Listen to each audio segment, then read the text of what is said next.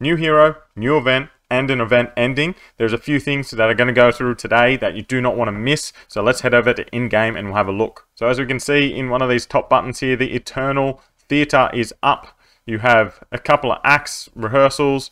If we have a look at the rank, they're up to Act 39. I'm not sure how high it goes, but from what I've seen, level 40 does start to get a bit hard. I'm up to 21 and haven't had any trouble so far. But what comes along with this event is this theatre ticket, which is kind of like your monthly pass kind of thing, where you have your regular set and then you have your premium seat. Having a quick look, if you do want to upgrade to this premium seat, it is better bang for your buck than what you can buy in the shop at the moment. So this invitation 20, and we've got 68 of these gems to get that. We'll just look at the invitations.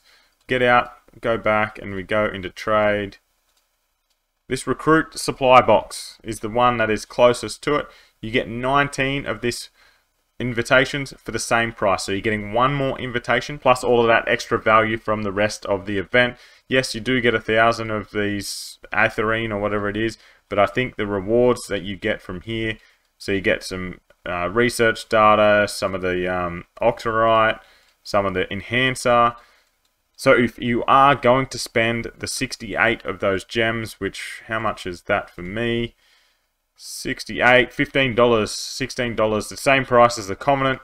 If you are willing to spend it, or you do want to spend and get 20 of the invitations, it is better to go and buy this than it is to go to the shop. Very, very soon, I'm going to go through and make an actual spreadsheet for you guys, and you can input anything that comes up in-game into that spreadsheet, and it will tell you if this is a good deal or not. I'm still working on it. It will be out very, very soon. You will know because I'll put a video out, so you better hit that subscribe so you do not miss it. And then there's also this kind of skill tree that I've got here. As you can see here, I went the top way because this is all attack based and damage based. And from what I've seen, this Act 40 is where it's all about damage. Like, you really need to have enough damage to complete it. So they do have normal quests as always. You got your daily quest where you get a rose at each time, and the rose upgrades the skills. And then there's bigger quests like completing the act, which it does only go to Act 40, so Act 40 must be the end. I wonder how much power you need to get past that. If anyone has completed it, please tell me your power down below so everyone else knows where the kind of power cap is at. There's also a shop that comes along with this new event. As you can see, you get the gift cards. I've got 22,000 of them, and that's literally just from completing the acts. As you can see, you got 1 of 1, 1 of 1, 5, 10. I will go and add all these up right now to see how many tickets you actually need to buy everything in here, and we'll kind of get a quick gist if we can actually buy all of these or not. I've added all of them up until this stamina elixir. Obviously these silver coins and time hourglass, that's there for you to just run out the rest of your gift tickets, but up to there it is 54,500. so I'm at halfway in the acts and I've got 22,000. So if you do finish the whole act plus the other part of the story, you may get enough to buy all these. If you cut out the stamina elixir, vitality elixir, and large croissants, maybe you can probably buy the rest. I would wait, see how many you actually get, and then at the end buy the things you really want, like invitations, gold treasure map.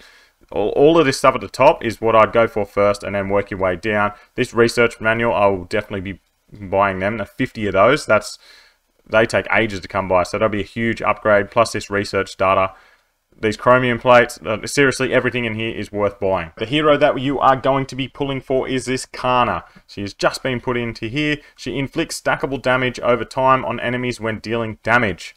So her normal attack, cast charms forward, dealing normal damage per second, inflicting a stack of obsession on hit. With 1 second, one shots will track down the farthest enemy. I don't really understand how that works, but it seems like she has two different types of attack, and one will take down the furthest enemy and one takes the one that it actually hits. The ultimate, Carna locks onto and attacks the farthest enemy, dealing 60% damage every 5 seconds for 10 seconds. So that's 1,200 damage overall for the furthest enemy. Obviously she kills them and moves to the one before. I do really like this ultimate because taking down the furthest enemy is sometimes what you want to do, because they're the ones doing all the damage. You're not just getting blocked by that big defensive wall that they usually have. The passive is the standard, the 16.5% attack in all battles.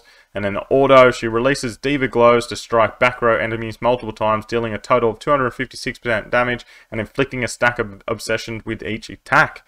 There you go. I really like that.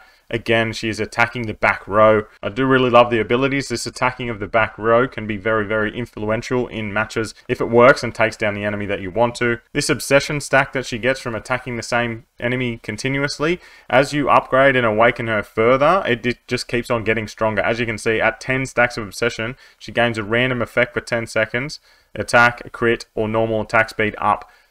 And the cooldown is 10 seconds, so she will be continually having one of these up if someone has 10 stacks of obsession. But normally, they just inflict 1.6% damage per second up to 10 stacks, so that could be 16% damage per second. She will be doing a lot of damage to your opponents. 10 stacks of obsession plus her damage dealt is up 25%, so she is a outright damage dealer and will attack the person furthest away from you. So I really think that she could be useful in a lot of teams. I don't know how well she's going to stack up against our other damage dealers we already have, like Sui and Korva. I'm in a bit of a predicament now. I haven't got Sekhmet, and I do have enough to get my guaranteed S. I think I'm going to pull for Sekhmet because damage dealers, there's so many of them. Sekhmet is going to be very, very useful when you come over into the world and we go into this Mirage Ruins. Her healing and reviving as you make your way through this castle is invaluable. I really need her in my team because without her, you have like crappy heals. So I think I'm going to pull for Sekhmet. I'm going to leave Carna. I'll probably pull for her eventually so I can finish off this quest. Really, it's only 2 of these roses, so it's not really do or die if you own her or you don't. So I'd just pull for the person that you really want, and Sekhmet is who I'm going to go for. I might even do a stream tomorrow where I pull them and I can just chat with you guys. So look out for that. It will be popping up in your feed soon if I'm going to stream tomorrow night. There's one event that is going to be finishing soon, and this is Newton's Lab. There's only 22 hours, so at the end of today's reset, this will be gone. I thought this was a thing that was going to stay around for ages. Make sure you go and use all those and get the most rewards out of that. Go and complete all the quests that there is to do with that. There's also one other event that I nearly forgot about. This gacha game, it really just replaced the spinny wheel that we just finished. I did do all of those just so I could get the couple of things. I just used gems, didn't pay for anything. I don't know if it's really that worth it. This pack here, I would take this one 50% off. So you get 10 of the coins. I will definitely take that one. I don't think it's worth spending money on these. But if you have heaps of gems, it might be worth it. You do need to do 200 of them. So that's going to be a lot of gems. Just make sure. It will take 200 attempts, I believe, to clear this whole board. Let me know if I'm wrong, but there's definitely 20 draws to get a guaranteed top prize. And there is 10 prizes, so that's 200 pulls. It will take you 200 pulls if you're unlucky. You may get it a bit earlier because you get a 3% chance to get a lucky one, and then you may reset your pity, so it may take a little bit less. We may as well do 10 straight off the bat, see how lucky I am. Probably not that. I'm probably not that lucky. Streamer's luck. Come on, come on, give me something good. Nope, we got all normal stuff. So I just bought 9 more. I'm going to do all the way up to 20 just so we can see what the super surprise looks like when you get it. Hopefully we get one of the good ones. Oh, we got an invitation. I love that. Some clothes. That's, yeah. So look there. Lucky capsule is now guaranteed within 17 draws. So that every time you get it earlier, that guaranteed comes down, so you won't have to do 200 attempts. Hopefully you continually whittle that down and you might get to 180, 160 if you do want to go the whole way. That is up to you. I think well, the flowers is probably the least one that I want here, or even the research data, that's nothing I want. But the cannon, invitations, this book of insight, the S weapon crate, and S curio crate, and even the chromium plate, those things, I definitely want. Flowers, these last 3 are probably the least that I want. But that's up to you if you really don't want to pull for that.